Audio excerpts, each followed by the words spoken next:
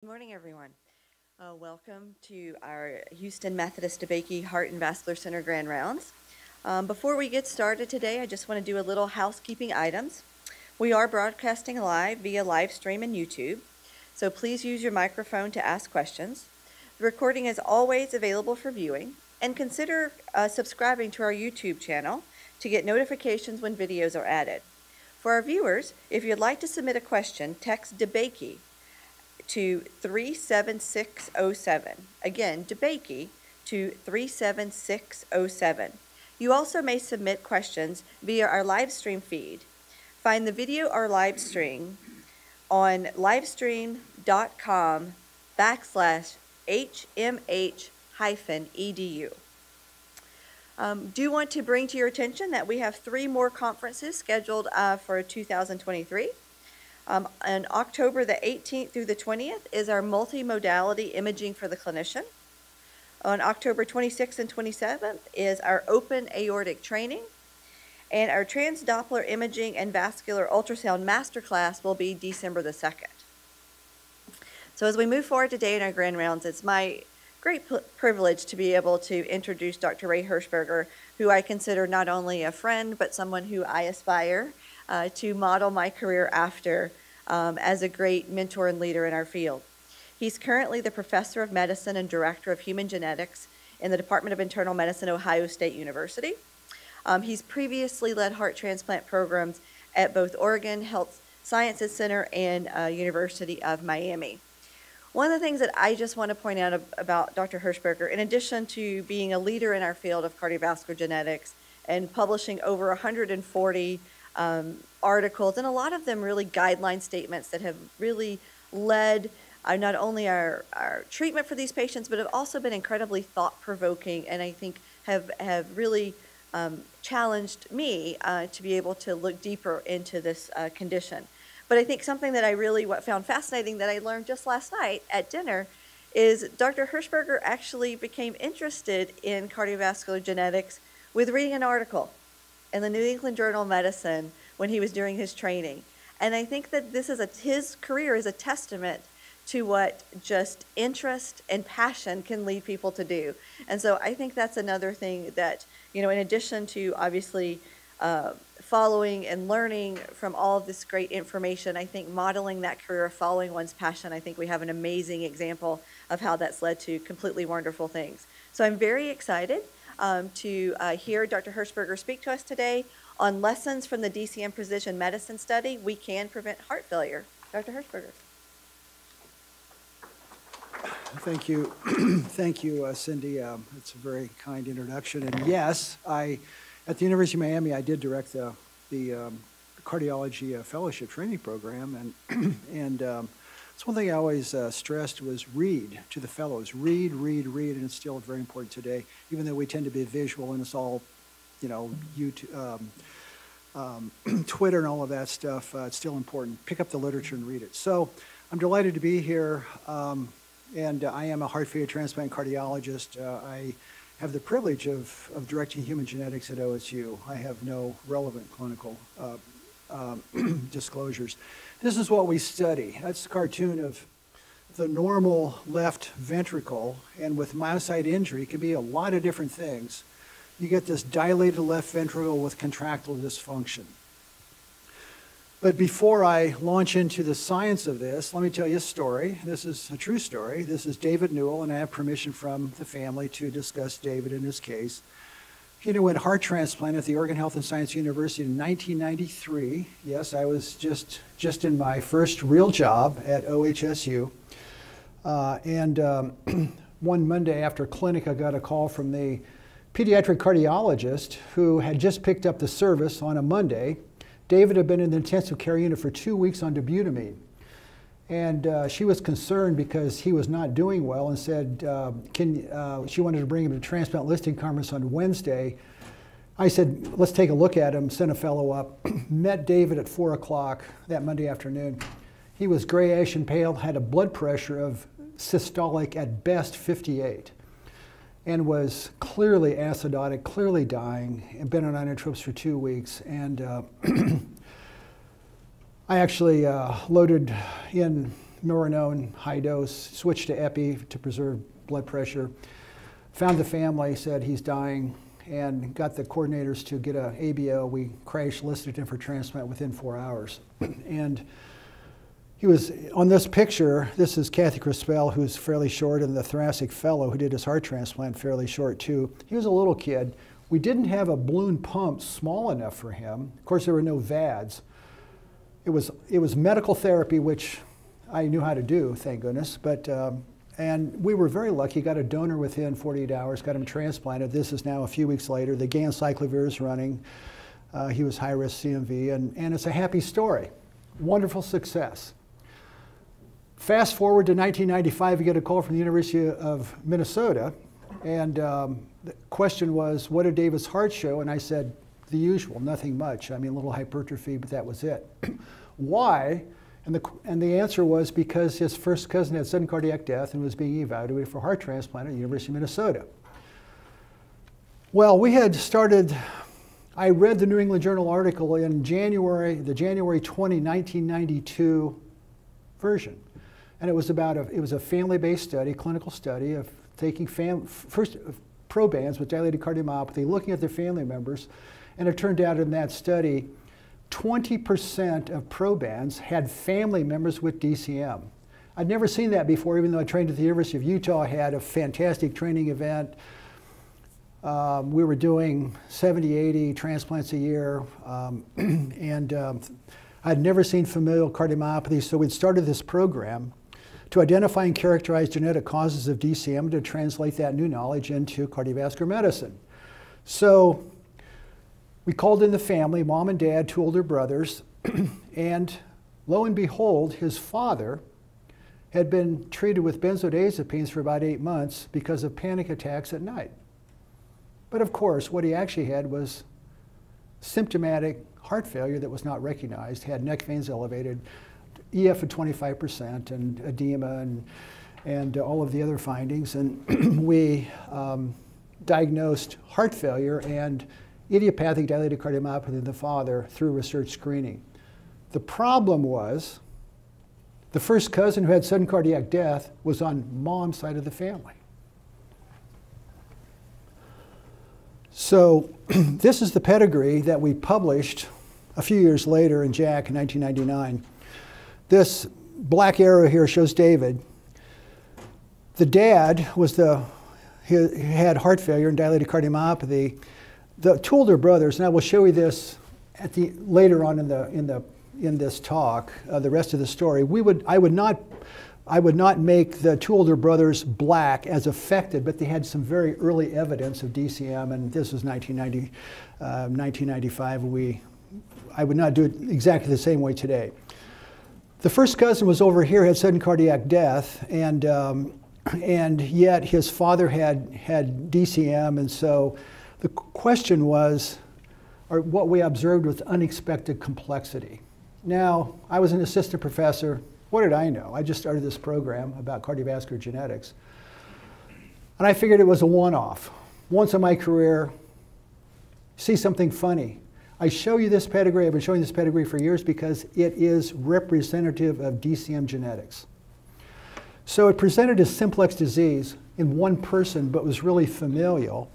There was bilineal inheritance. How common is that? What's the genetic model? The conventional would be autosomal dominant, incomplete penetrance, variable expressivity, variable age of onset. In this case, it looked like disease from both mom and dad, so the proverbial double hit. And this multiple alleles or rare variants or mutations contributing to an oligogenic, few genes, or a multigenic model, or other models of rare and common variants that would be, or something else including environmental impact. So what we study is dilated cardiomyopathy. We think that's at least half at least half of the US heart failure cases. We define it as LVE and an EF less than 0.5. Of course, we sort ischemic from non-ischemic, and other causes are relatively straightforward to exclude. And what's left we consider to be IDC, and we think that's well over 1 million cases, and that's what we study. We do know, based upon the historical literature, that some of that, it's ranged in frequency, is familial. And if it's truly familial, most of us would say, yes, it's genetic, and that's been recognized for a long time. But of course, most of what walks into the clinic, even if you screen family members, appears to be non-familial, and the cause of that has been debated for years, viruses or other kinds of things. And so we've been studying both familial, non-familial, really for a long time. Now, this is what we study, and this is why we study it. And again, I'm a transplant cardiologist. I know drugs, devices, mechanical support transplant. It's wonderful, it saves lives, but it's enormous impact on patients and families, and of course has enormous cost implications. It does not start with heart failure, it starts with dilated cardiomyopathy. Months or years, this blue line is a causal pathway. And of course, at least in adults, we think that in most cases, we have family-based data to support this, of course, that the normal heart turns into DCM over time, and the critical point which we forget because we work in acute care hospitals is that this is all asymptomatic until it finally presents, we think, 80–85% of the time with heart failure, but also can present with arrhythmia and, of course, occasionally an embolus, mural thrombus that goes somewhere and causes trouble. The asymptomatic part is, and so when it finally presents, it's late phase disease. Now there is clinical disease there in the family members if you would screen them, and there's risk of disease, and of course risk of disease, genetics is about one thing, risk. And so genetic information will permit risk assessment, so you can do surveillance screening, periodic echoes, if you know that somebody is at risk, so you can detect very early DCM and ideally prevent it. We just sent out a grant, let's see, I guess 1 week ago today, to look at a study I will tell you about, to look forward, and it's really about defining the earliest evidence of DCM before they actually meet formal criteria. There's also clinical screening. When you screen family members, it's amazing what you find when you look for it. And the idea is if you find DCM, you want to prevent the advanced disease with the idea that dialing in early therapy will actually make a big difference. We don't have formal evidence of that, at least certainly within the genetic area, informed by genetics, but that's an experiment that needs to be done. And of course, I'm a transplant cardiologist, but I sort of shifted the focus from saving lives, by doing transplant and all of that, to trying to prevent disease, thereby saving lives. So it's really a shift in focus. That being said, transplant's going to be around forever, no question about it. People are always going to present with late phase disease, but all of us, including all of you in the room who see any of these patients, can prevent disease. So for heritable disease, the family is the unit of study, the unit of interest. A proband is an individual who brings a family to medical attention. Most of us have been trained to only consider the patient in front of us, so we need to change our view from the patient, the person as a patient, to the proband as the entree to the family who can identify the at-risk relatives. So the difference in these terms, of course, a patient focused on the individual, the proband defines the individual as a member of the family at risk. Of course, you can show that family as a pedigree. It's extremely valuable. You should do it when you have a new diagnosis of DCM.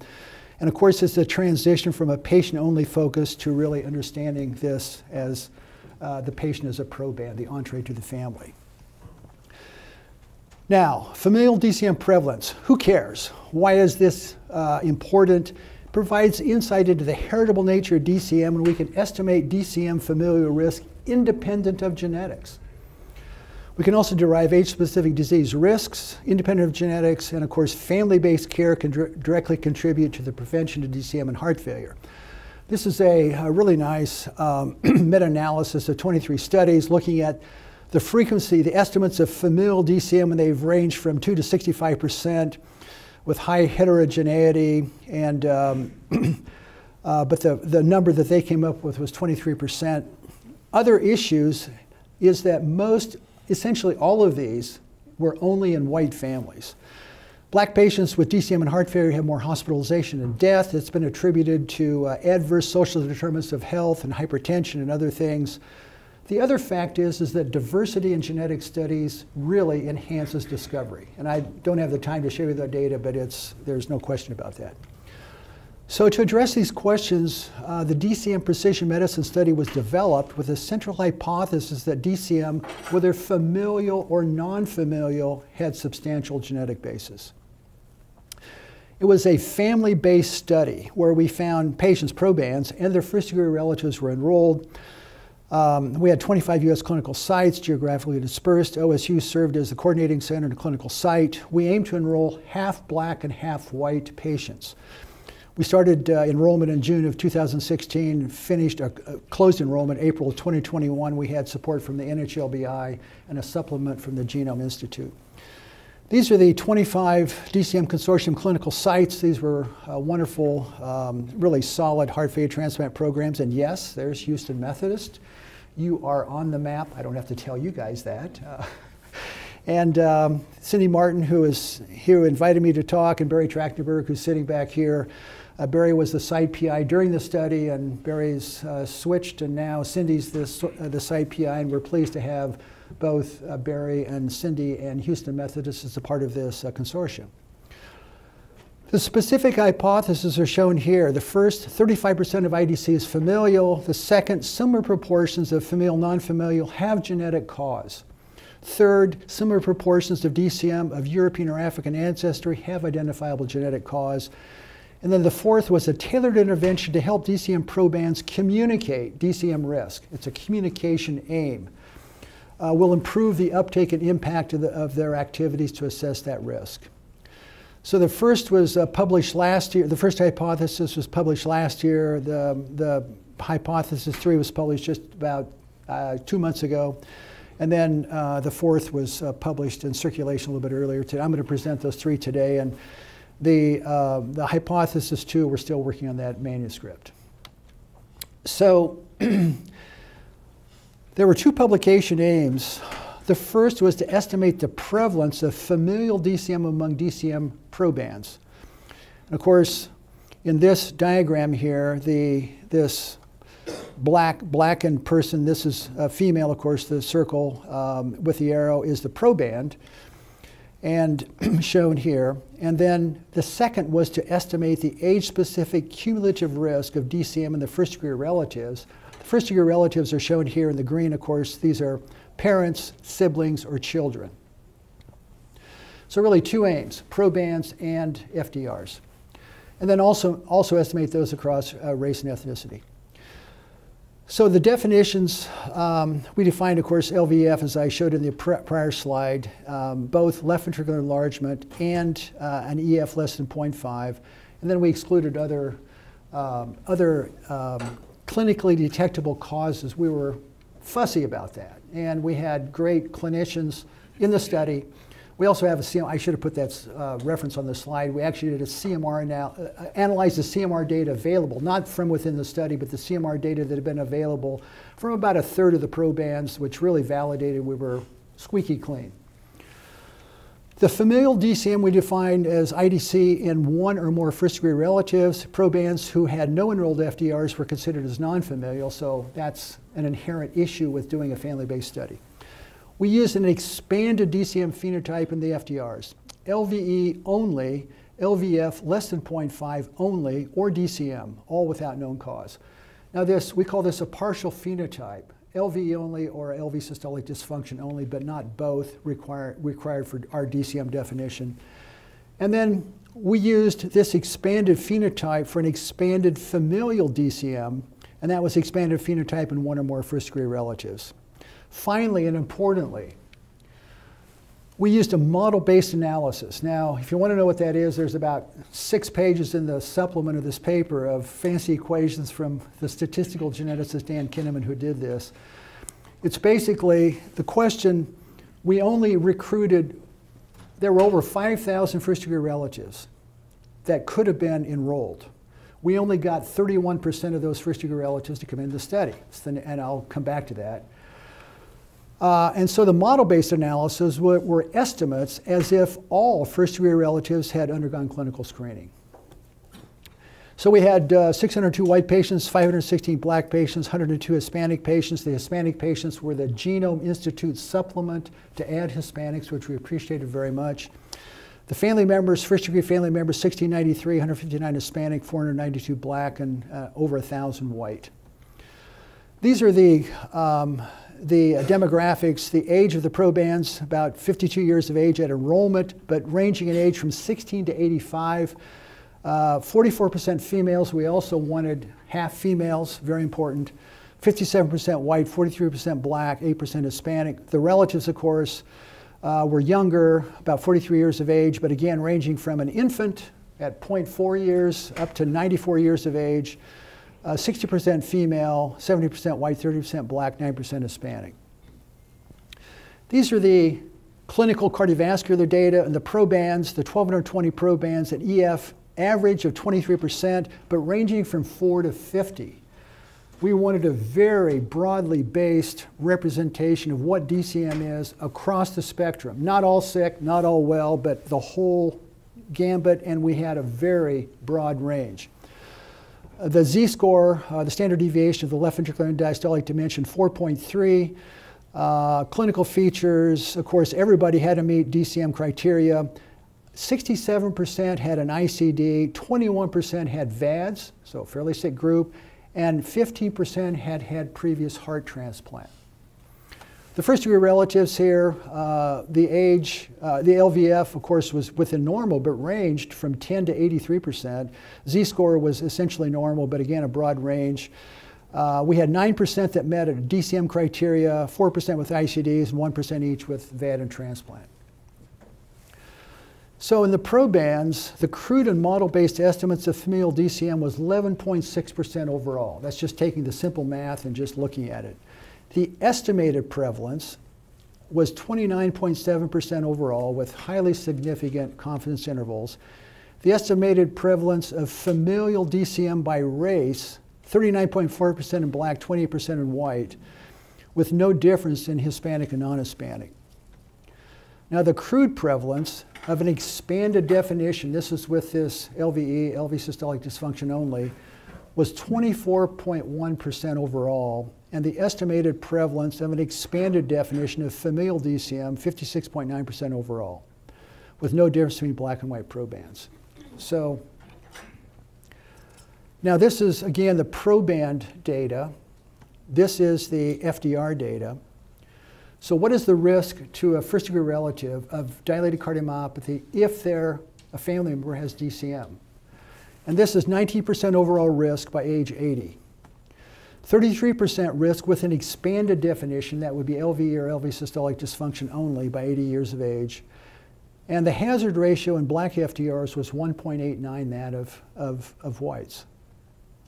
This is this is from the paper. This is the risk of DCM only, or the expanded definition, shown over age. And so you can see it comes out to about 19% for DCM for a first-degree relative of a patient with has DCM, or the partial phenotype upwards of 34%. This is the risk in first-degree relatives by proband race and ethnicity. And of course, this line, this non-Hispanic black, is by far the highest, non-Hispanic white the lowest, and this is approaching 28%, and this is about 16%. And then importantly, which I haven't mentioned, this is the risk in first-degree relatives by quartiles of proband age at DCM diagnosis. And the key point here is that a younger proband at DCM diagnosis confers increased risk to the family members. That's shown in this orange line here. In this case, it was proband age quartiles. The lowest quartile, less than 34 years of age, had a far greater risk than this gray line here, which is probands that were over 54 years of age, shown here. Let me sum this up for you. The estimated prevalence of familial DCM is substantial. There's no question about that, and this is new data, and we've used some fancy modeling and stuff to really get to what we think is a more realistic number of the risk in family members. Nearly 30% overall, 40% in black patients, nearly 60% when you include this partial phenotype, similar between white and black. In first-degree relatives, the risk is also substantial, about 1 in 5, and about 1 in 3 with an expanded definition. And the risk was higher for non-Hispanic black FDRs, 1.89. So the key messages, at least of this part of the talk, is that female DCM is prevalent. It's increased in black patients. The younger the proband, the greater the risk to FDRs. And it certainly supports the guidelines, which this is not a guideline-based talk, that's something different, but You need to take a family history. Clinical screening of the proband's first-degree relatives is indicated to assess their risk. And then counseling of at-risk relatives is indicated, and genetic testing for those where you indicated in first-degree relatives if you have a finding in the proband. So the next question is, what about the family members who were newly discovered with evidence of DCM screening? We published a paper in JACC a few months ago, and it really was, the question is how much asymptomatic DCM is really present? And this is the proband, this is the inclusion data, 735 probands who had one or more eligible first-degree relatives. Some had no qualifying FDRs, and then some fell out for other reasons. And then of those, there were over 1,600 first-degree relatives, but 248 had prior known DCM or DCM partial phenotypes, which left 1,365, and those were the ones that had no known evidence of anything when they came into the study. So the findings of those FDRs, almost 86% screen negative.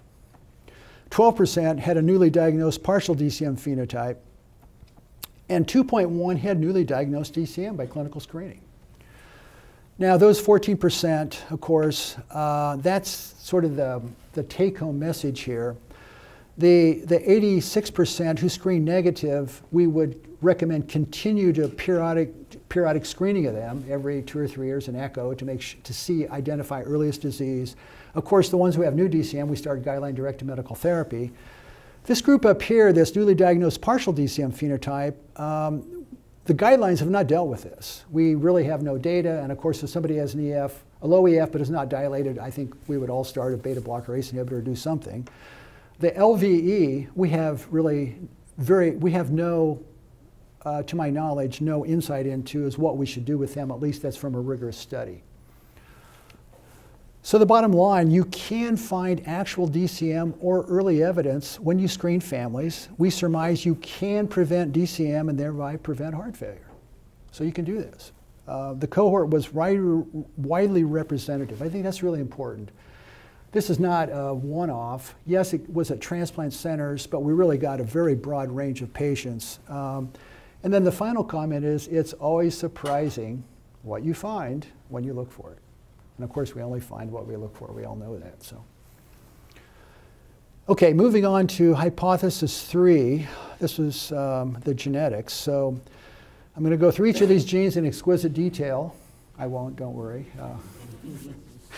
But you can see that the DCM gene ontology is extensive, much broader than HCM or ARVC, and I won't go through that today in the interest of time.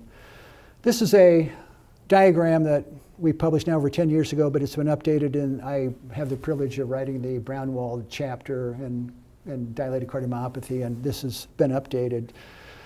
DCM is, the solid lines represent genes that have some evidence of association with DCM, and then hypertrophic cardiomyopathy, dotted lines, and channelopathies, SCN5A here, and then ARVC over here. And you can see that there's a lot of overlap of the genes with these different phenotypes.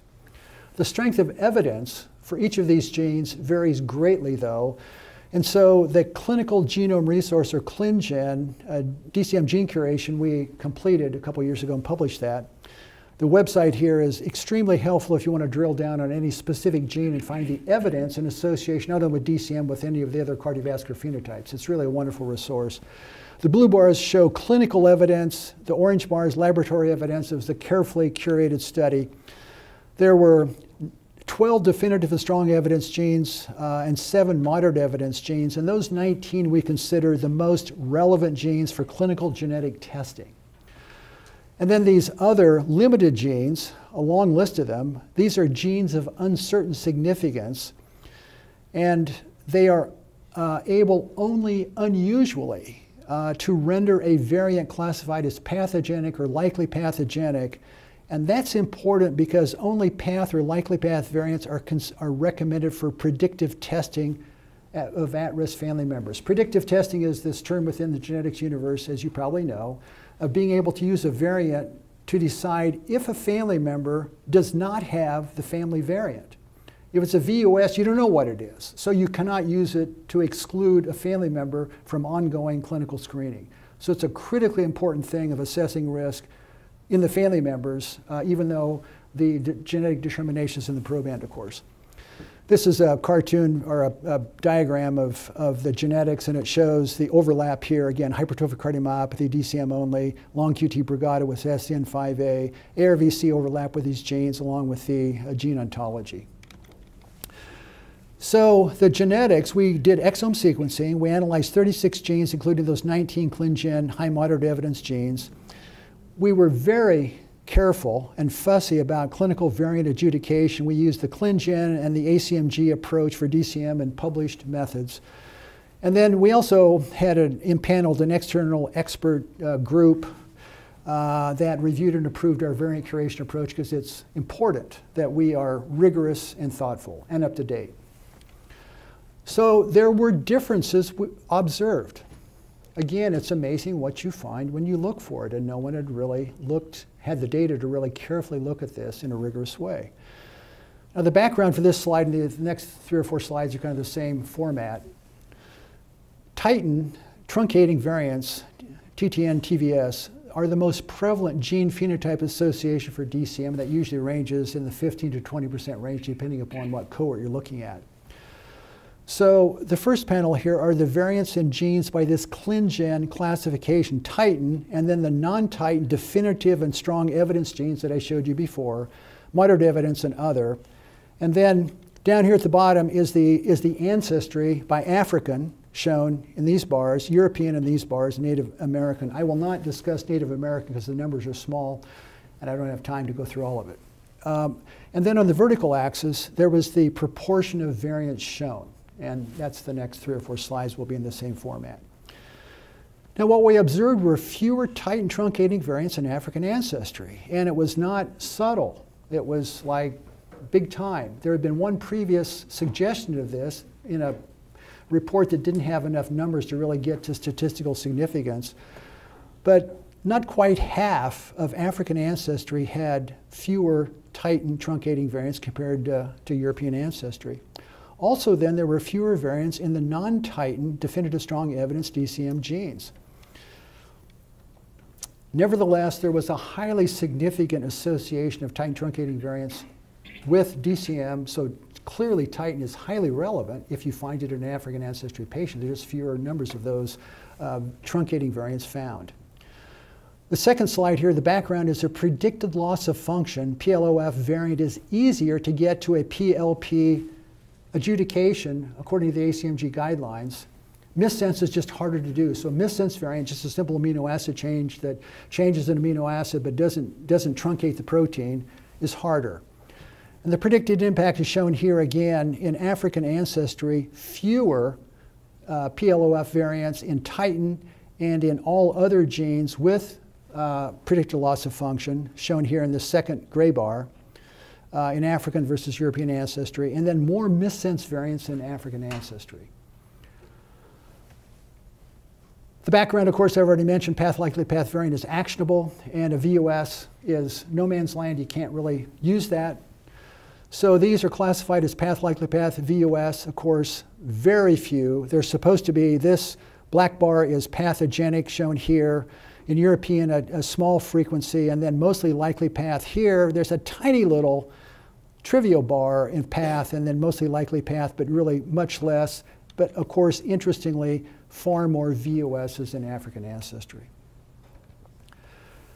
Now, putting some of this together, there is known to be greater diversity and more missense variants that have been observed in the underlying or general genetic architecture of African ancestry relative to European ancestry. And I provide here a reference from the American Journal of Human Genetics. There are several references. I picked one that would, if you want to look at one or want to drill down on this. This gets into complex population-based genetics. Remember, I'm just a cardiologist.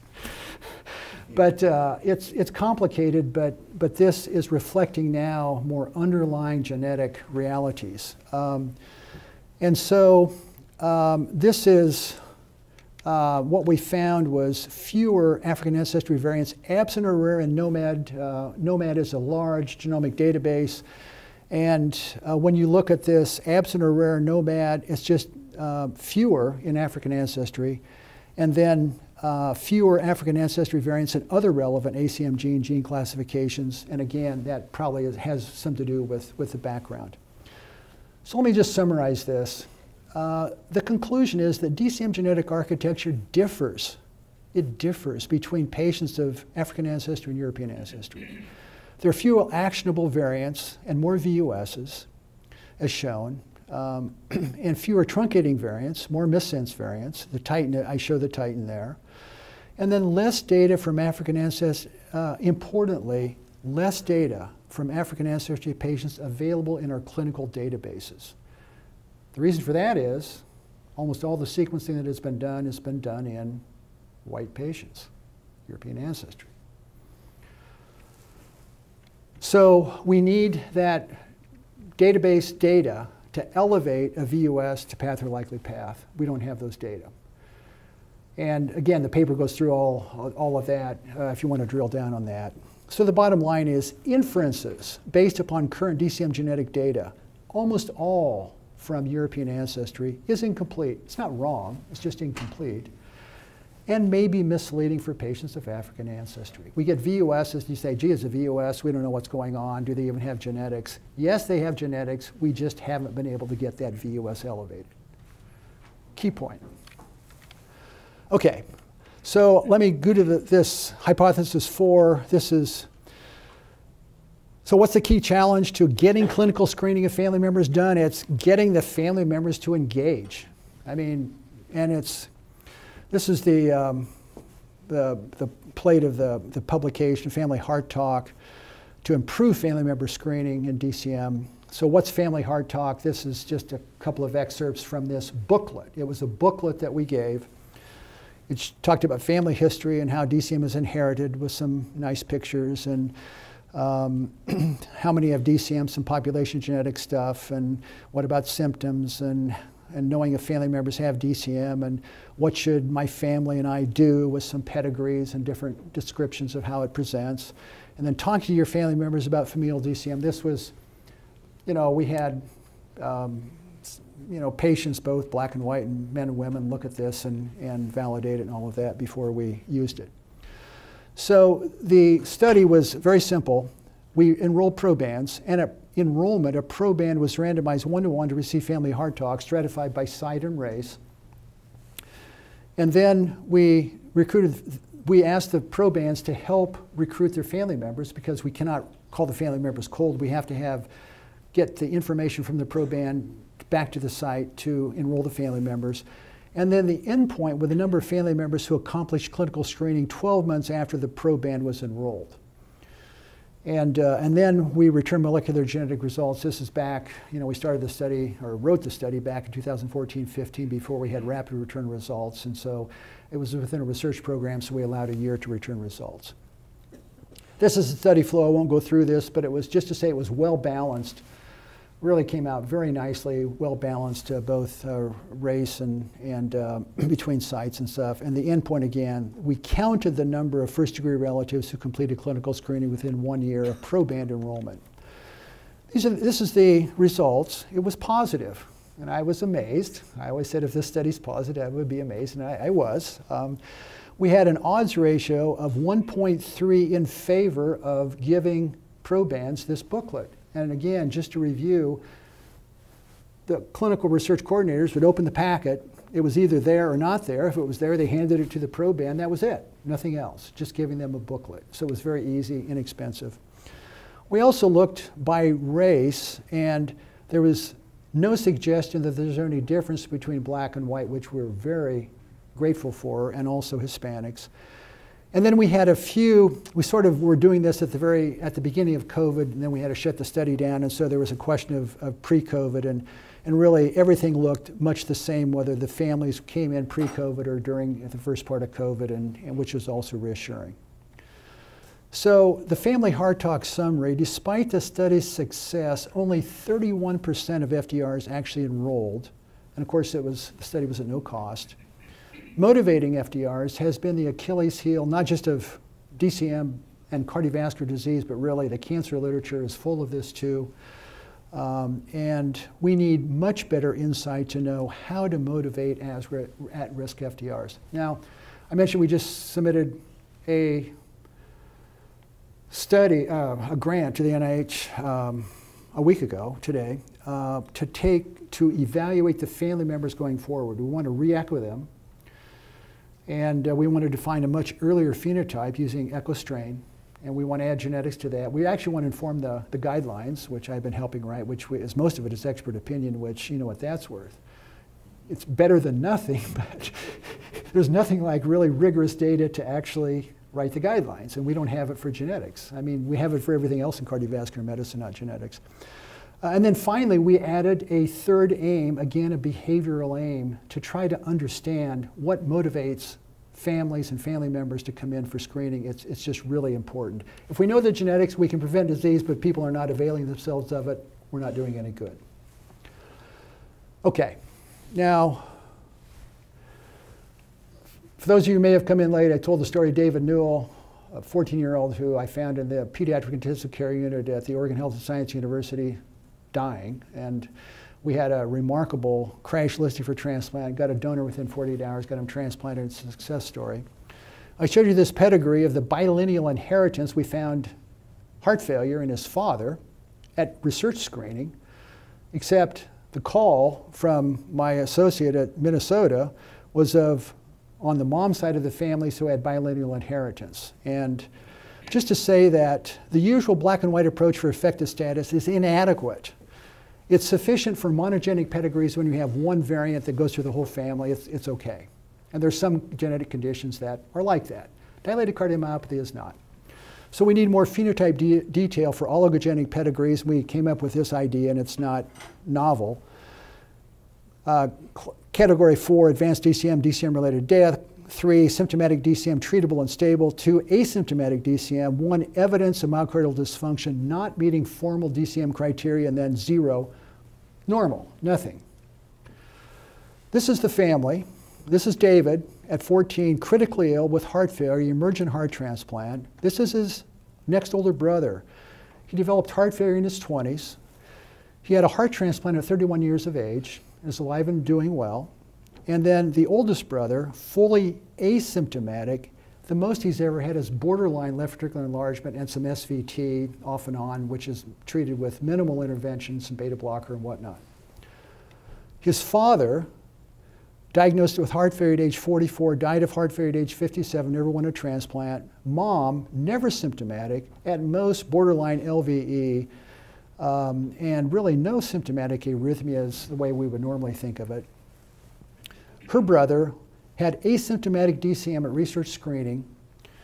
He had sudden cardiac death at age 43 after we had diagnosed DCM in him. It was thankfully in church on a Sunday morning, and he was resuscitated alive with an ICD and medically treated. And then the first cousin who brought the family to attention in our research study, who had the sudden cardiac death at 17 years of age, but had DCM, met full DCM criteria then, but was fully responsive to treatment, alive and well, and really doing well. So we did exome sequencing, and on the maternal side, we found an FLNC nonsense or truncating variant identified. And that FLNC, of course, is an actin cross-linking protein, and it has prominent ventricular arrhythmias, sudden cardiac death, but relatively less LV dilatation, systolic dysfunction, which kind of fits quite well with this family. And we think that the FLNC is causative for the maternal side of the pedigree. There's complete segregation. Everybody who's affected has it. The protein, of course, it's a truncating FLNC variant, which goes along with DCM, arrhythmic presentation, minimal DCM, and then no other candidates were identified in the maternal side. What else did we find? Well, we found a tight truncating variant on the paternal side. And David, his next older brother, and oldest brother, and dad all had this. Titan, of course, I've already commented on, 10 to 20% of DCM. And, but in this pedigree, we think the tight truncating variant is unlikely to be causal because of lack of DCM in the sibling. So you can see here that this older brother really had nothing, and so we know that that tight variant is not the big thing. when it can be not uncommonly in families. What else did we find? We found a SOS1 variant, and this was found in Dad, next older brother, and in David. Now, what's SOS1?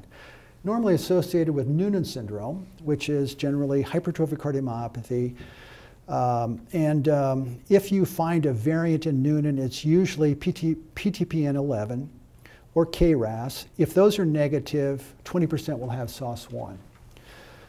This is encodes a RAS guanine nucleotide exchange factor, and in this pedigree, that variant was essentially not found in the databases, and so we thought was highly relevant. And then Jason Cowan, who is now an assistant professor in the Division of Human Genetics, did some really nice functional studies to show that that was the real deal.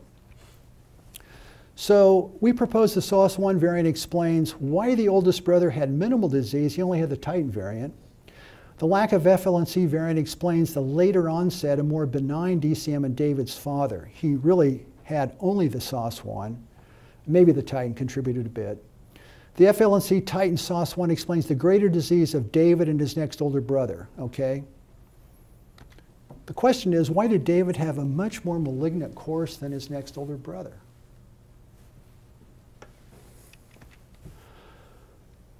We found a CAM kinase 2 delta variant that we think is protective. And CAM kinase 2D is extensive literature on this protein. It's part of the serine threonine protein kinase family. It's a calcium calmodulin dependent protein kinase subfamily. It interacts with phospholamban, of course, a key calcium signaling protein in the heart. And it's also been used to dissect RBM20-induced splicing of key cardiac proteins. RBM20 is another key DCM gene and is involved in genetic cardiomyopathy. And then, most importantly, decreased CAM kinase 2 delta in models, animal models. And there's abundant literature of this. In fact, there's recent papers, I should have put the citations down, in the last even few months that show that if you disable CAM kinase 2 delta, it is protective for progression to heart failure. So it's plausible. So we hypothesize the CAM2 delta variant is protective, helped Dad live to 57. So he had the SOS1 and a theoretically protective variant. David's next older brother had the protective variant, who had later onset. David did not have the protective variant, so he had earlier on more malignant disease. And David's oldest brother didn't need it. He didn't really have much risk. He only had the Titan truncating variant, which we think is a minor risk allele. So we don't have laboratory-based data yet on the CAM kinase 2 delta variant. We're working on it. Hopefully in a few years we'll get that figured out. Just to say that we always think of variants as being nasty, pathogenic, but they can also be protective. And it's actually a much harder thing to figure out, but in this case, it may actually, it's illustrative at least of the complexity of DCM genetics. So DCM is not simple Mendelian any longer. By simple Mendelian, I mean one variant that explains all of the disease in an extended family. I didn't comment on this, but it's in the genetics paper, the JAMA paper a couple months ago. 23% of our probands had more than one likely path or VUS variant. That paper's not written yet. We need to get that done. It's complex. We need to understand DCM complexity. It's going to take even a much larger study, and that study is on the drawing board to get from 1,200 to really 10,000, and we hope to get there in my career, hopefully, in the next few years, assuming we can get funding and all of that. Creating and testing key hypotheses for DCM genetics for complexity will continue to be essential. And so, can we prevent heart failure? Yes, we can in first-degree relatives of patients with DCM by clinical screening, repeated periodically as indicated, and then informed by genetic screening also as indicated. So I'd like to thank the DCM Precision Medicine Study investigators. This is a picture of a photograph taken at the July 2023 Summer Scientific Symposium. We bring in the site PIs. There were 18 sites represented, 25 faculty. Just to thank everyone, and yes, there's Cindy Martin hiding there back in the second or third row, but Cindy came, which we're very pleased about. and others, of course, on Zoom. This is the site principal investigators and their institutions, just to recognize them. This is the first panel, and this is the second panel. Really a wonderful group of thoughtful collaborators. Recognize Dan Kinnaman, Elizabeth Jordan, Han Yu Ni, who are the first authors of those papers that I showed, who are really very talented and need to be congratulated, and then other collaborators, and then our clinical research team, our informatics and computational team, and our administrative financial team. So I would love to thank you all for the opportunity to present, and I've left a few minutes left for questions, and I'd be pleased to address any questions or comments you might have. Again, thank you to Cindy and Houston Methodist for the invitation. So.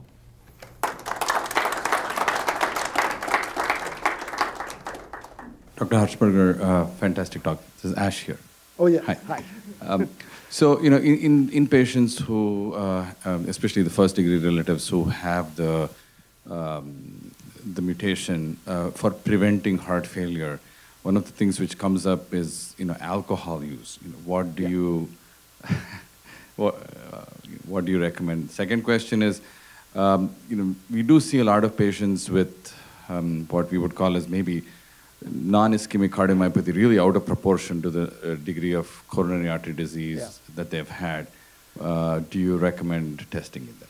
Yeah, it's two great questions. So the alcohol question has been one that we've all thought about, and we all have seen patients where drinking heavily, you get them to stop drinking, and guess what? They get better.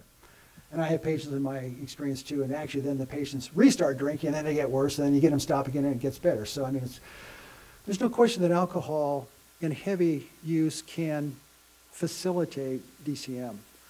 We actually have an ongoing analysis. In fact, Saturday I promised my team I would go through the alcohol-related DCM paper. We have a major paper to look at the association of genetics and alcohol. It turns out, actually I shouldn't say this because it's not published yet, but we're going to find some unexpected findings where only at very heavy doses there's any suggestion at all, there's no interaction. We can find no interaction, which goes against all the literature. And again, it's not published, but Han Yu Ni, who is a card-carrying, really sophisticated cardiovascular epidemiologist, has done this analysis, and if Han Yu does it, it's probably bulletproof, so we'll see. The second question was, or comment was, on ischemic heart disease and the association of genetics. And matter of fact, I was at the Heart Failure Society having dinner with a couple of site PIs, their request, not mine, and we were talking. This question was brought up by one of my colleagues. And he had delved into this. And he has some interesting findings, and we have delved into it too. We have some interesting findings. This is not published, and there was only one study, which was done in a big pharma study, you know, where somebody had done exome sequencing in a bunch of patients it was several thousand patients, mostly all ischemics, to see what they could find. They didn't find much.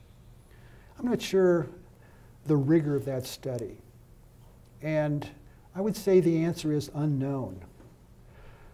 I have had that hypothesis much as well as not only alcohol, but peripartum cardiomyopathy and ischemic. How much does rare variant cause, as I have shown, contribute to those phenotypes? I think the rigorous academic answer is we don't really know, number one. And then number two, we should probably look, assuming we can develop rigorous studies, so at the end of the day, we will actually have a clue what we found when we find it. So. Thank you very much for coming and for sharing such an exciting topic, complex. Thank you for your leadership in this field. Really, it's amazing. A question to you regarding prognosis of such individuals. You know, you've shared with us so many different variations of mutations. And can we classify, even on your patient that you showed us, some of them are protective, some of them are much more malignant? Should we, for the clinician also, classify some of these variations or mutations as to quite lethal, rather benign, etc.? So that's one part of the question. The other one is, can we detect some of that phenotype with imaging? Like cardiac MRI, does the FNLC show something scarring that's unusual? How about strain, tissue Doppler, other things that we can help the clinicians with that? Thank you for the question. So I'll do this, the imaging second. We do actually, in this study, we were very privileged to have 2 ancillary studies. One, to get the echo digital data back, and now and that analysis is almost completed for strain of the first degree family members. Very, very interesting. And the second imaging study was a cardiac MRI, CMR study, of the family members whose proband had a likely path of VUS, and we have now 223 or so enrolled. The anticipated goal is 600. It's a tough study to get done. Fascinating findings of very early evidence of DCM, not only with LGE, late gadolinium enhancement, but also strain is being done in the CMR study. So we're really trying to define a very early phenotype of systolic dysfunction or other features to define this, so we could theoretically come up with a phenotype that would be rigorous, reproducible, and then we could dial in some treatment. Could be ACE inhibitor, beta blocker, could be generic medical treatment, or even gene therapy if it ever gets here, to prevent the progression even to full-blown DCM. And the first part of your question was?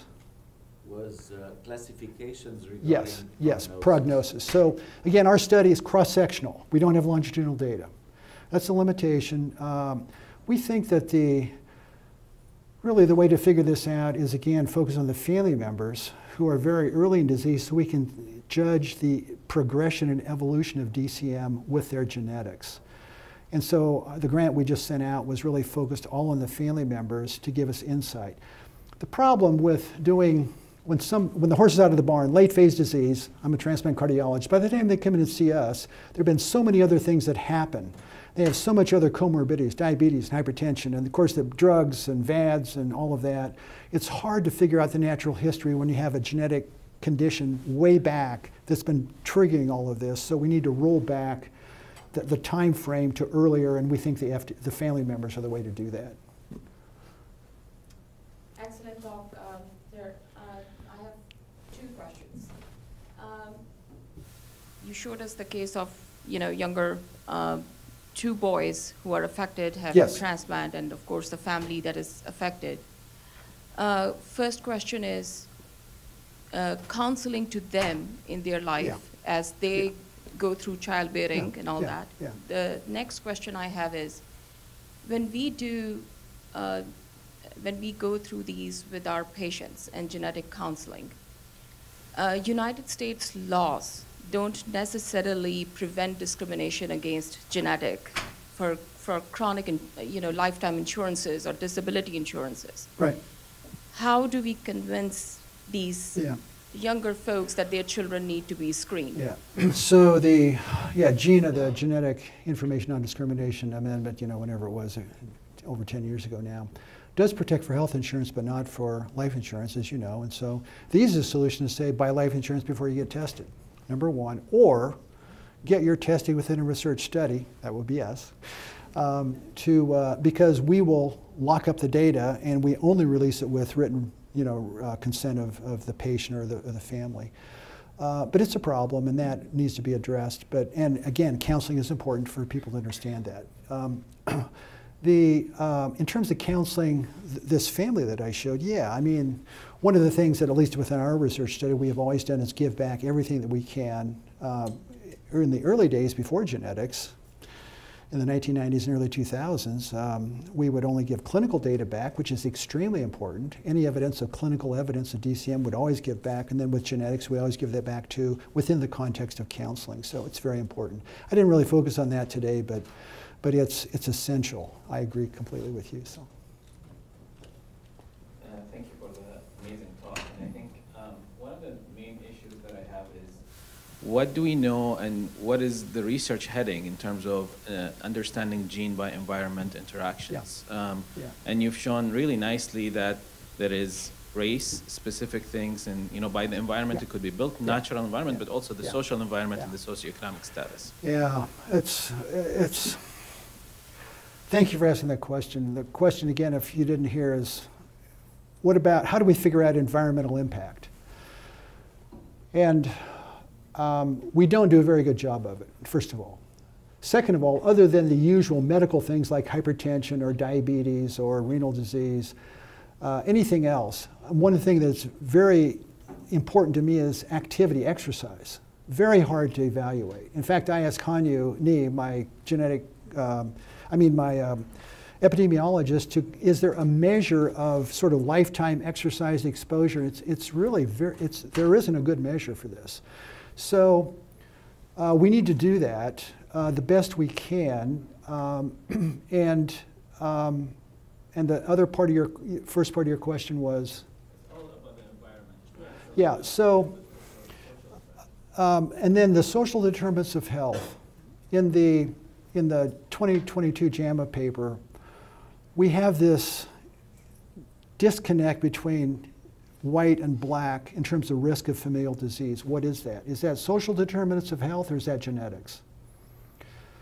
I didn't have time to put in, we just published a paper in Circulation just, I don't know, a few weeks ago.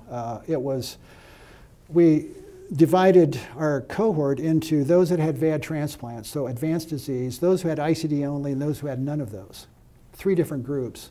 And we looked at the genetics, and the genetics for those who had VAD or transplant was almost a 2.5-fold increased chance of finding a path or likely path variant. Now, we have another junior, very talented site principal investigator who isn't taking on the social determinants of health in a formal way. And that analysis is being done right now. To lay over social determinants of health on top of these different risk profiles, to see how much social determinants of health actually influence these risk profiles, to try to get at this. Very difficult to do, extremely important to do, to dissociate genetics from race and also environment and, again, what we would generally lump together as social determinants of health. That's what we're going to try to do, and hopefully that will be helpful, useful. But it's extremely important, and we're aware of it. That's all we'll do the best we can. One last question. Okay, so thank you very much for coming. And I really want to congratulate you on your leadership in this. This is tremendous work. You know, one of the things that from your talk, it really brings out is the fact that you're talking about a multifactorial, issue. It's almost like you're playing 4D chess. And I want to actually add one more dimension to it, which is, do you have any data, or are you aware of any data that when it comes to now first diagnosis and the next treatment of these patients, is there some genetic basis to responsiveness to treatment based on some of the different therapies that we have? Clarify the question for me. Does the genetic diagnosis inform treatment? Correct. Yeah. In my view, it does for a few genes. If you have a lamin variant, I mentioned lamin, I didn't mention lamin today, LMNA, it's, arrhythmias and conduction system disease, then followed by DCM. If you have a lamin variant, it's trouble, lots of fibrosis and lots of arrhythmias, and there's a fair amount of data in the literature to suggest that a lamin variant is trouble. Beyond that, in a systematic way across all of the genetic landscape, it's been sort of what I would call hodgepodge. A single center study here, maybe a group, putting together their pathogenic variants. In terms of what I will call a rigorous study done well, we don't have it. We need it. So the more arrhythmogenic genes, ARVC would be the category. We probably have more data to actually know that we need to put, instead of putting in a pacemaker, you need to put in an ICD. That would be the lamin, case. In terms of really predicting long-term outcomes, I don't think we really have the data. And it turns out that natural history studies are the hardest to do. And I would refer to the hypertrophic cardiomyopathy literature. I mean, there have been hypertrophic cardiomyopathy centers, we all know these. They've been collecting patients for 30 years. And this would be, and there's consortia that have published these data. Even within those, it's sometimes hard to really tease out, gene-specific longitudinal outcomes. So it's not a very good answer, but it's the best I can do. So I want to say thanks again for Dr. Hershberger for joining us, for kind of, again, helping open our eyes to some of the things that we may need to be looking for more, because as you said, we will definitely not find them if we don't look for them. Yeah. Maybe just a little bit of a plug. We kind of talked about stuff about looking at imaging and cardiomyopathy. We have an upcoming grand rounds of Dr. Chethan Shenoy from the University of Minnesota is going to be talking about ways to diagnose different types of heart failure for imaging. So a wonderful segue. So those of you who are interested, be watching for that one. Otherwise, you guys have a great day and next good weekend. Thank you.